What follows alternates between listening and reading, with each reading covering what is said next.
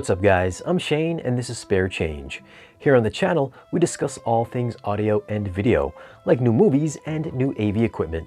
So if it's your first time here, consider tapping that subscribe button for new weekly videos. In for a review, we've got Birds of Prey on 4K Blu-ray.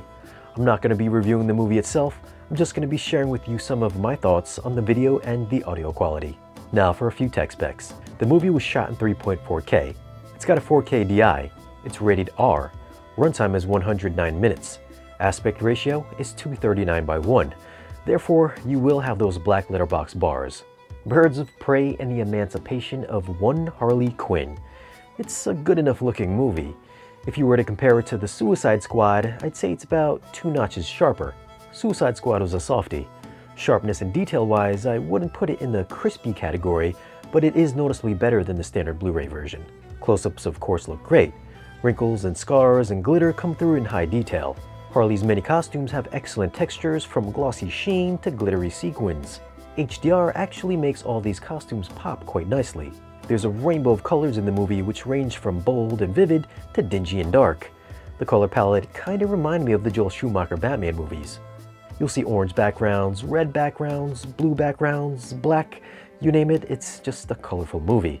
Now, even though this does exude all these various shades, it's not of the very bright Aquaman type of HDR transfers. Still, there are some very nice eye-popping spectral highlights from the explosion in Chapter 1, and those aforementioned colorful outfits do have some excellent sparkle. Black levels and shadow detail were good, but can look a bit grayish at times.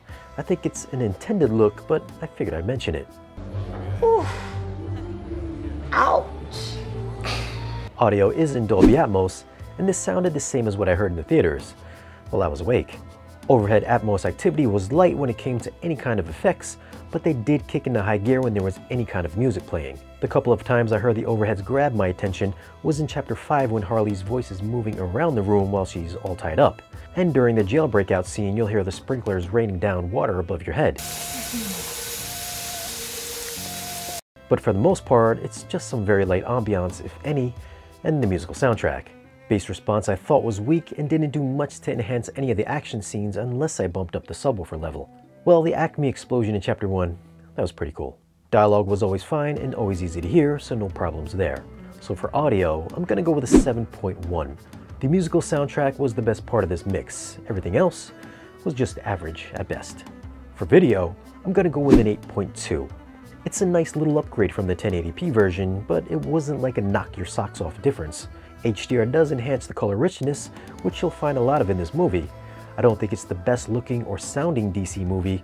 I also don't think it's the worst.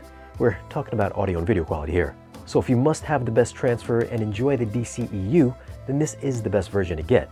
Now, what are your thoughts on Birds of Prey on 4K Blu-ray? Did you think the transfer was good? And also, what did you think of the movie? Leave us a comment and let us know. If you want to pick this movie up, I'll leave some links for it in the video's description. As always guys, thanks for watching. If you want, you can find us on social media, and if you want to support the channel and get exclusive updates and great discounts on audio and video gear, then stop by our Patreon page. Don't forget to like, share, and subscribe, and we'll see you guys again in the next one.